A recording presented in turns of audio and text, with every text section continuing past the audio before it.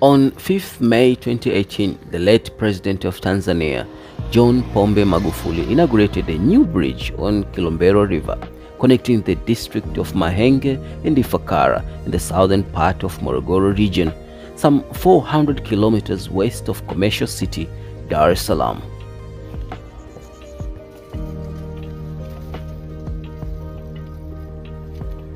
Named Magufuli Bridge, it stretches for 384 meters and cost Tanzanian shillings 61.1 billions or US dollars 27 millions.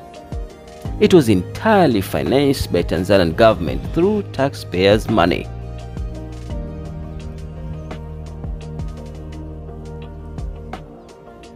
The two-way bridge has the capacity to carry 180 tons on each side. It includes a pedestrian path and solar lighting.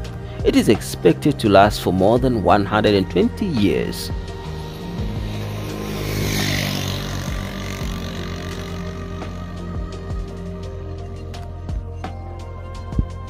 This bridge does not only connect Ifakara, Ulanga and Malinyi, but also connects Morogoro and southern region through Lunenchia Road to Songea for the purpose of increasing local production of agricultural goods and transport to the markets.